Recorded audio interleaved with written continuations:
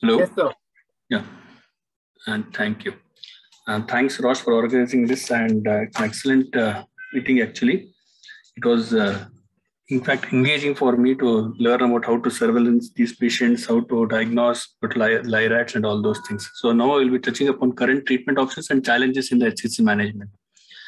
I'll be talking about the options which are available. We have multiple options now.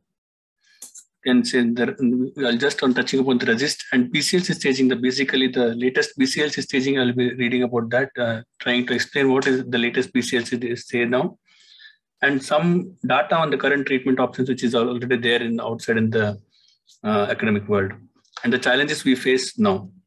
These are the options which we have already. We have sorafenib, which has been started almost a decade, more than a decade back. Then we came to lenvatinib, cabozantinib, regorafenib, pembrolizumab, nivolumab, durvalumab, and tremelimumab has also been added in this, the latest BCLC staging, although the Himalaya trial is still to be validated. And atezolizumab is now the actually first-line recommended drugs. This is for systemic therapy. From radiology side, we have trace transarterial chemoablation, transarterial radioablation, microwave ablation, and radiofrequency ablation. From the surgical side, we have resection and liver transplant. All in all, the best curative therapy always remains the liver transplant. There is no doubt in that. We just remove the root cause of the disease if the patient is deemed okay for to undergo a transplant. This is the RECIST criteria. While just the RECIST criteria is partly currently there is one second.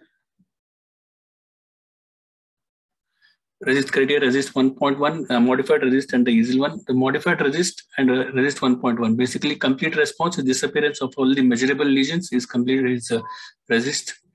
Disappearance of all the enhancement is modified RECIST. And partial response is more than 30% decrease in the sum of greatest one-dimensional diameters versus baseline sum of diameters of the target measurable lesions. Similarly, in MRECIST, there is a 30% decrease in the sum of greatest one-dimensional diameter of lesion of enhancing component versus the baseline component. Stable disease, any case that does not qualify either for partial response or a progressive disease is stable. Progressive is 20% increase in the sum of the diameters versus the smallest sum of diameters of the target measurable lesions. In MRECIST, there is an increase in the viable lesions by more than 20%. These are already the present staging systems which are out there. A TNM staging system, the Okuda, CLIP, BCLC, Japanese, QP, and French models. Each of them have variable factors. Commonly worldwide accepted and most often used by the hepatologist is BCLC staging, which I'll be discussing in the next slides. This was the initial BCLC staging. It was quite simple. It had only just Dr. Mithun was saying that it had a blanket rule. Stage A directly have two options, stage 0, stage A, B, C, and D.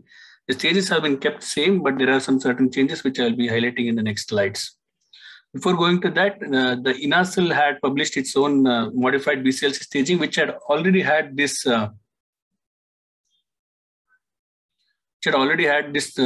candidate over there. If the patient is suitable for transplant, he can as well undergo transplant in the early stage. This was already published in January 2020 as a modified BCLC staging.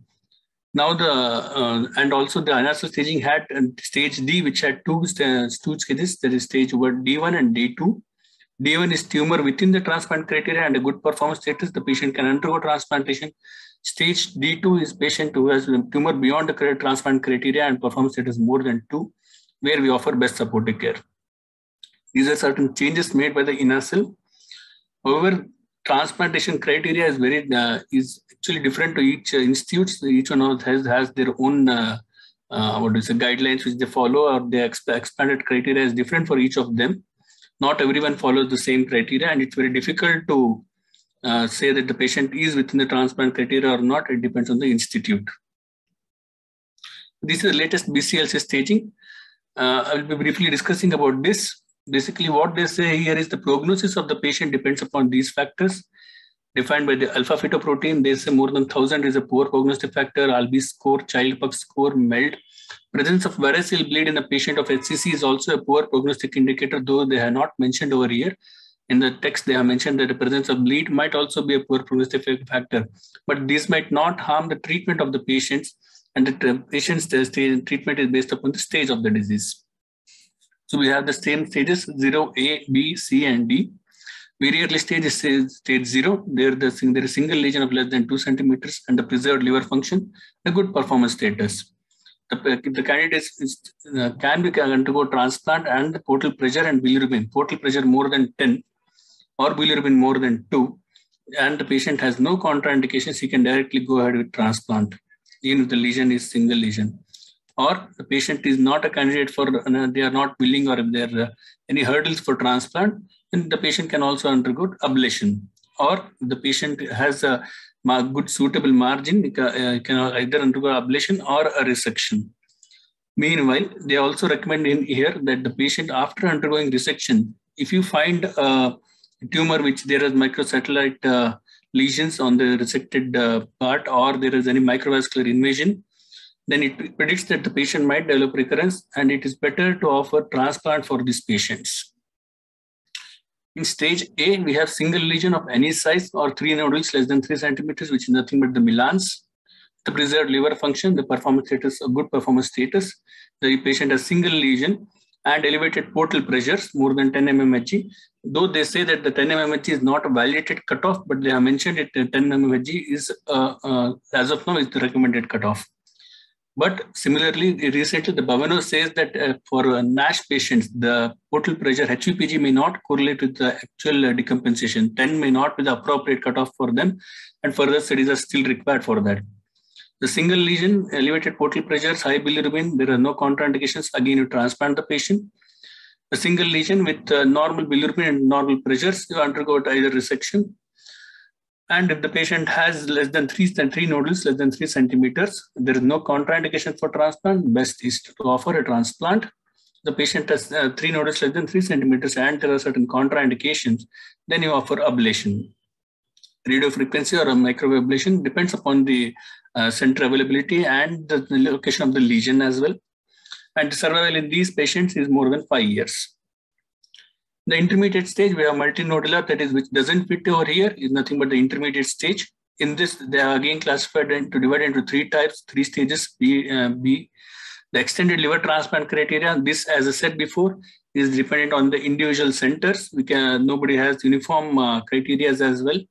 After the Milans, though, even though the BCLC says that if there is downstaging to be done, it has to be downstage to within Milans. That is, Milans is the definitive criteria. But if the centers have their own extended liver transplant criteria and the size is okay for them, and alpha fetoprotein is less than 2000, they have less than 1000, then you can offer transplant for those patients.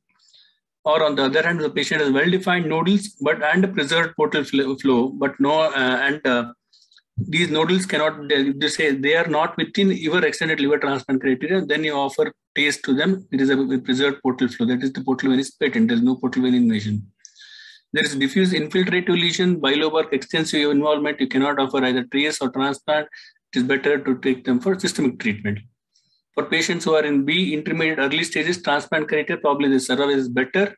So for those who undergo TACE, the survival is around 2.5 years, and the diffuse extensive involvement, even without a portal vein involvement, the survival is only around 2 years. Then we come to the stage C, that is similar to the previous BCLC staging, that is portal invasion or the presence of extrahepatic spread with a poor performance, with a preserved liver function, and performance status of 1 to 2, we offer systemic treatment. What are the systemic treatments? I'll be talking in the next slides.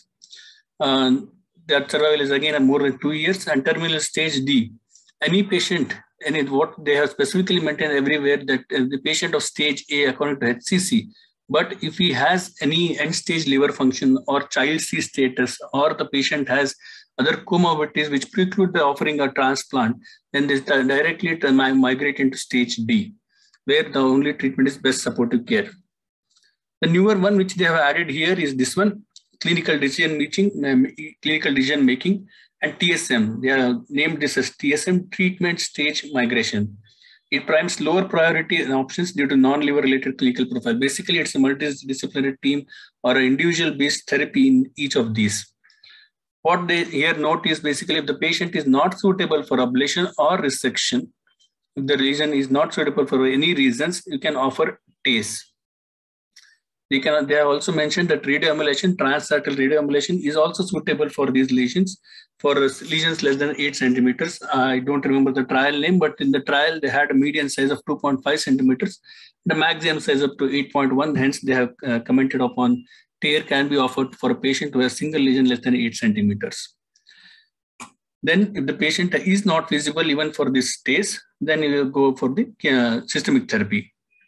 For stage B, the patient has undergone TACE and he is successfully downstage within the Milans, preferably within Milans, to offer transplant again. For a patient who has TACE, who cannot be offered any other, who is not feasible for TACE as well, so again go for systemic chemotherapy. As per the NEJM IM trial, which will be discussed again by Dr. Bharat in the next few hours, atezolizumab is the first line therapy that they have recommended that is the best therapy. And durvalumab and tremelimumab from the Himalaya trial, only single trial, but they say that this might come up to a first-line therapy in later years. Hence, they have just mentioned it, but they are not given a valid recommendation for that. If not feasible, sorafenib or lenvatinib. The second-line drugs, again, we have sorafenib. If the patient is sorafenib tolerant and the disease is progressing, we have regorafenib. Cabozantinib, irrespective of the tolerance to the sorafenib, and ramucirumab, the EFP is more than 400, you offer ramucirumab. And if the patient has, even despite there is progression, after this, they say that cabozantinib is a good third-line drug. The data and these will be just be touching upon in the later slides. If the patient has still progression after these drugs, then you enroll them from the clinical trials. If none of them are feasible, then you offer a best supportive care. This is the latest BCLC staging. They have also updated BCLC. One more thing they have added, which is nothing but BCLC upon progression, BCLC-P, which is they termed it as BCLC-P.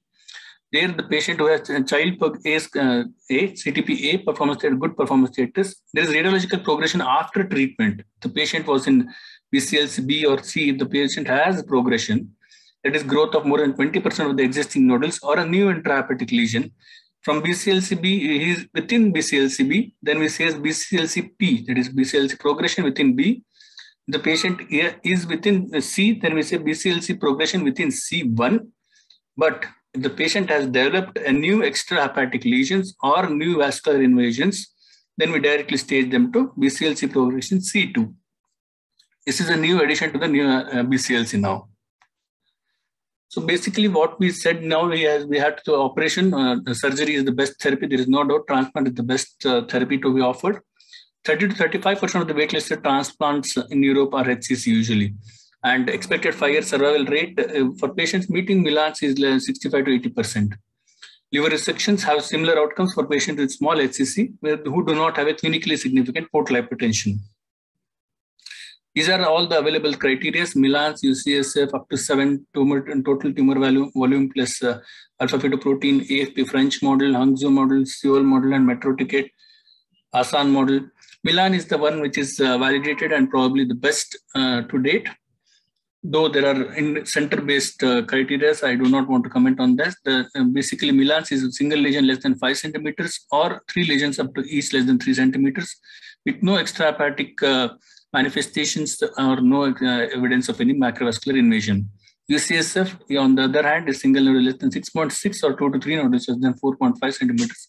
Total diameter of less than 8 centimeters. So on, we have many models over here, and each center has their own models basically. But alpha-fetoprotein more than 1,000, they say it is the patient should not be offered transplant for these patients. Again, as I said, these are all the criteria for liver transplantation. This was the landmark trial, landmark study, 48 patients with cirrhosis with hepatocellular carcinoma, tumor less than 5 centimeters or less with a single lesion, or no more than 3 nodules or each less than 3 centimeters were evaluated, who underwent transplant. The overall mortality rate was 17%. After 4 years, the actual survival rate was 75% and the rate of recurrence-free survival was 83%. So single lesion, less than 5 centimeters, 2 to 3 less than 3 centimeters, and absence of vascular invasion and extrahepatic spread is Milans. How does alpha-fetoprotein affect our treatment modality? Basically, there have been 2 studies. There have been several studies actually. One about the 300 cutoff, the other about the 1,000 cutoff. This was the study which was published in the American Journal of Transplant in almost a decade back. 153 patients with cirrhosis and hepatocellular carcinoma. There is progression of alpha-fetoprotein by more than 15 nanograms per ml per month on the waiting list. Yes, the survival is probably only dismal. The alpha-fetoprotein, these patients have only post-LT recurrence of almost 34%. The patient has alpha-fetoprotein less, not increasing, and alpha-fetoprotein more than 300 nanograms. Then the post-LT recurrence is 14%. So rate of progression is also important, and the value of alpha-fetoprotein is as well important. Then alpha-fetoprotein less than, these are the studies which say that more than 1,000 is an absolute contraindication for transplant. They have high chance of recurrence. Both these studies published in the liver transplant and gastro say that patients who have more than 1,000 have dismal prognosis. Post-transplant, patients applying AFP within more than 1,000 to patients within Milan criteria results in exclusion of 5% and 20% reduction in the post-LC HCC recurrence. So how to predict, I just want to touch upon this important study, how to predict the recurrence of HCC after liver transplant. This is a retreat study. Basically, it had alpha-fetoprotein at liver transplant. 21 to 99 is 1 point, 100 to 1,000 is 2, more than 1,000 is 3 points. With microvascular invasion, presence of is given 2 points, and the largest tumor size plus number of viable lesions. Less than 5 is 1, 5 to 10 is 2, and more than 10 is 3. Based on this, what they have is 0, 1, 2, 3, 4, and more than 5 scores. The risk of recurrence increases with the scoring. 0 is less, up to 4 we have almost nearly less than 10%. And once the score reaches above, more than or above 5, the recurrence is very high. The one after at 1 year LT as well as the 5 years liver transplant. Locoregional therapies. There are several locoregional therapies which can be offered to these patients. Basically, most of them are used as a bridge. Dropout rate of HCC patients on waitlist is around 20%, and these locoregional therapies can act as a bridge by preventing tumor progression and probably reducing the biological activity. There are possible oncologic benefits beyond the bridge to transplant. To consider bridging therapy, there should be a wait list of at least 6 months. This also holds true in the recent EBCLC guidelines as well. So expanded criteria, if you have expanded criteria, then the patient might go for transplant. If not, downstage the patient to Milan and then take him for transplant.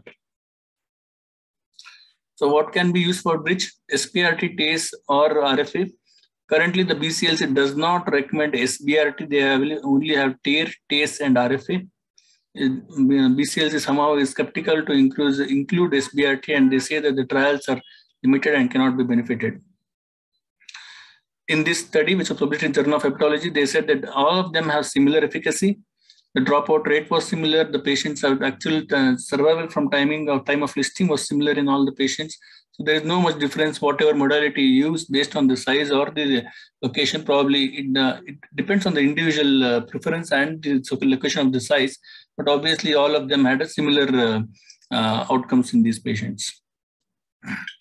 Coming to the drugs which are available, I will be touching upon the oral drugs and not much upon the bevacizumab and rituximab. The first trial, which was published in NEJM, was in 2008, the SHARP study, in which sorafenib was shown to have a significant median overall survival of 10.7 months versus 7.9 months. This trial has been cited more than 10,000 times from NEJM. In the Asia Pacific region, they showed that the median overall survival is 6.5 months versus 4.2 months. Now sorafenib is slowly phasing out. I don't know how many of them are using, but we most often prefer, if at all, if the patient requires oral therapy, we would go out with lenvatinib. So lenvatinib has approved indications: thyroid cell carcinoma, renal cell thyroid, hepatocellular carcinoma, and endometrial CA. This is the reflex study published in Lancet, where patients were given drugs based on their body weight, 8 mg for less than 60 kilos, 12 mg for more than 60 kilos, and versus compared against sorafenib.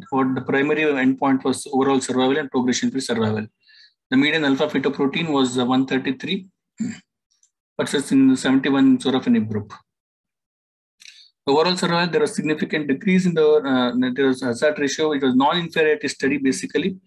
So the progression-free survival was significantly better, 7.4 months versus 3.74 months. Time to progression was 9 months versus 3.7 months. And overall response rate was better in these patients compared to sorafenib group. Lenvatinib has advantages. It can also inhibit potent inhibitor of FGFR4, though we recently had a discussion that probably that's the only reason that they say that it is probably more effective.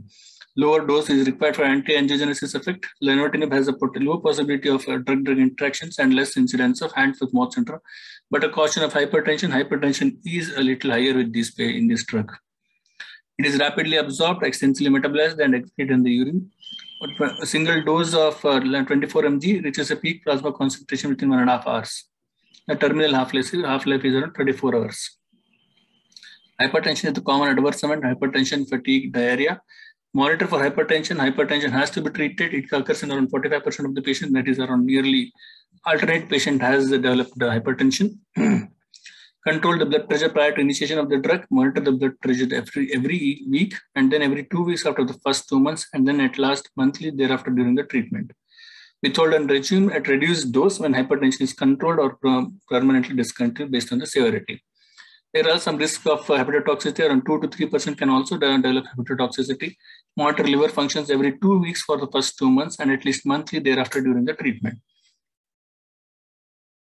So what they say here, the basic advantage of lenvatinib is having FGFR4 inhibition. It has significant FGFR1 inhibition, FGFR1 inhibition more than FGFR4 inhibition in these drugs. It is the only tyrosine kinase inhibitor which has activity against FXR pathway. So this is our study which was published recently as a small letter in one of the journals, GastroHep. It was the first Indian experience, the real world experience. We had around 63 patients who were treated with lenvatinib from the Department of Hepatology. The most common cause was probably NASH. Viral marker, that is HBV and HCV were 31, and NASH was around 28 patients. The maximum diameter was around 6.7 centimeters, and baseline alpha-fetoprotein obviously about 1,000 in these patients. Portal invasion was noted around 28%. Child pug A were 28 and 35 with B. BCLC B were 34 and C were 39. There was extrahepatic met noted around 9 patients. Some of them had received prior therapies such as TACE, most often was noted in around 20% of the patients, followed by RFA in around 12% of the patients. 62% of the patients were initiated on 8 mg dose and the rest on 12 mg. However, there are a significant number of patients who developed adverse event, that is almost 56%. The median tolerated dose in our cohort was 8 mg. So after this, we are now switched to start only with 8 mg. If the patient even does not tolerate 8 mg, we change them to 4 mg. The median duration was 4.5 months. Noted hypertension, nausea, and diarrhea, which are commonly noted in other patients, other studies as well. One of the patients as well developed a tumor rupture. Treatment had to be discontinued around 20% of the patients, and some of them were treated with regorafenib, though there was progression of the disease. On Kaplan-Meier analysis, we found that the median progression-free survival was 5 months, and median overall survival was 10.5 months, and 52 patients who were evaluated with my mRECIST. None of the patients could achieve complete response. This is the major drawback of all these oral drugs, which might not be true with immunotherapy drugs. 27% achieved partial response and 44% had a stable disease. Nearly 30% had progression of the disease. The next drug is regorafenib. It is basically the resource trial. Regorafenib should be given in these patients who are tolerant to sorafenib but who are progressing on sorafenib. If the patient is intolerant to sorafenib, he cannot tolerate regorafenib as well. Dosing is 160 mg for 3 weeks, followed by a week's gap, and then restart regorafenib at 160 mg. It has a good significant benefit with median overall survival as well as median progression-free survival. The next drug, there is similar to as I said previously, the number of patients who developed complete response is hardly 1%, only 2 patients. And most of them had a stable disease compared to those who in placebo could not have a stable disease. So the adverse events noted were hand, foot, mouth syndrome, diarrhea, and fatigue and hypertension, which is common to all these all these drugs. Next is Celestial trial, that is cabozantinib for previously treated HCC. This you can give even if the patient is intolerant to sorafenib. It is a multi-targeted tyrosine kinase inhibitor at a dose of 60 mg per day. The overall survival is much better with cabozantinib, and median progression-free survival is as well better with cabozantinib compared to placebo. The overall, as I said before, the complete response is 0 in these patients. Partial response, it is usually a stable disease which can be achieved with these drugs.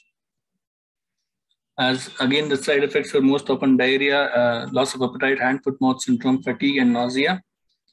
The next drug is ramucirumab, which is also can be given for patients who are progressing on sorafenib and or intolerant to sorafenib. But in this trial, they included a patient who has alpha-fetoprotein more than 400 nanograms and child weight. It was given at 8 mg per kg intravenous every second week. They noted improvement in the median overall survival as well as the progression-free survival.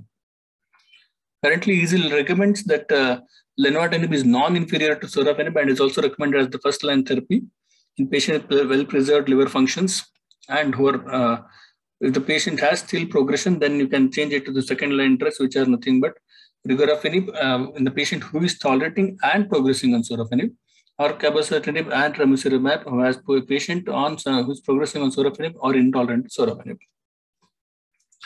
We all know that the checkmate, that is nivolumab, was actually a failure. And the p-value could not reach a significance of less than 0.05. It has a p-value of 0.07 and hence probably not recommended in the current guidelines. Coming to a few of the loco-regional therapies, which I'll be touching upon, is basically contraindication. Most of the students will not be knowing that what are the contraindication for TACE. Related to the liver cirrhosis, a patient who has decompensated cirrhosis or presence of jaundice more than 2 or a clinical ascites or refractory ascites, HCC, hepatocellular syndrome, impaired portal vein blood flow, that is portal vein thrombosis, are contraindications for TACE. HCC, that is related to HCC, extensive tumor involving the entirety of both lobes or tumoral portal vein thrombosis, and technical contraindication if the patient has creatinine more than 2 milligrams because of the use of contrast. Combining TACE with tyrosine kinase inhibitors, there has been no benefit as shown in with sorafenib as well as the brivanib. But however, a recent study which was published in Cancer, TACE was combined with lenvatinib versus TACE plus sorafenib. There they showed that patients, there are around 62 patients, hardly 32, 64 patients, 32 in each group.